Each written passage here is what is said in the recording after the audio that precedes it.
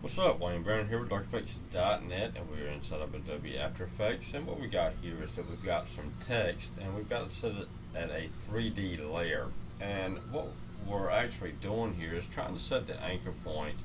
And unfortunately, After Effects does not come with a default to where you can actually set a default location for your anchor point. So you have to go into the pan behind tool, and you have to actually grab a hold of it and move it wherever you want it. So let's say that you want it in the center.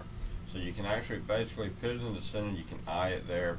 You can also come right over here to your baseline shift, and then you can actually move it where you want it moved at, and then actually fine tune it exactly where you want it to be at. And that looks almost about center. It puts our little green arrow at the very bottom part of our green arrow right there at the top of our red box. And so, I mean, that is the best way that I have found to do it. And that is doing some searching through the Adobe forums. And this actually comes from back in 2009, a post that was made.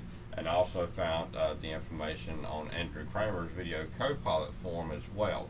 So, but using the pan behind, you go in yonder, you move it exactly where you want it at, and then just come over here, and then you can adjust it, fine tune it exactly where you want it to be at. So that would be about center right there. So that is the best way that I know to do it.